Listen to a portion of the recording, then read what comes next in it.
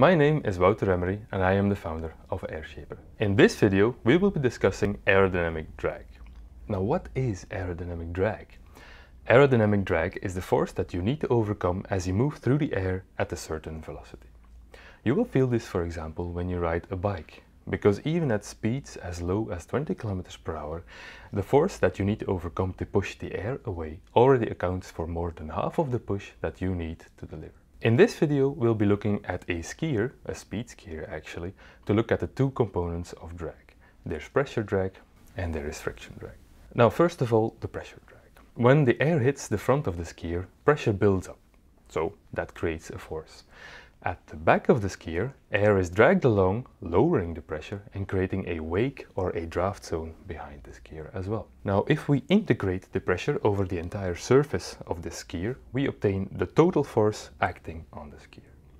If we want to know the drag, we just filter out the component of this total force that is directed along the wind direction. This is called the pressure drag.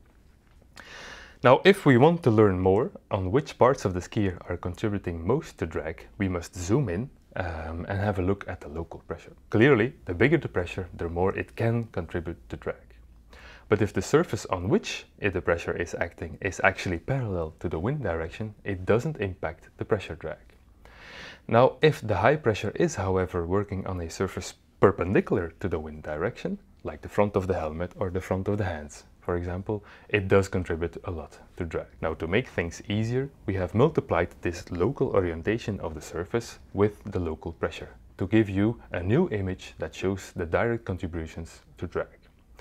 You will notice, for example, that the sides of the arms and the legs only show neutral green color, not contributing to drag. And that's it for the pressure drag. Now let's get to the friction drag.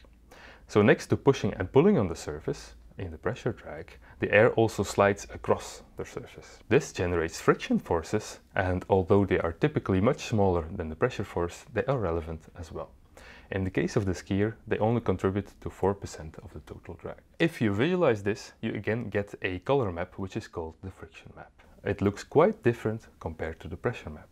At the front of the helmet, for example, where we had a lot of pressure drag, now we have almost zero friction drag because the air comes to a complete standstill and so there is no relative velocity. On the other hand, where the air needs to curve around the sides of the object, air speeds up and there's lots of local friction and thus a lot of contributions to the friction drag. And that's it for the friction drag.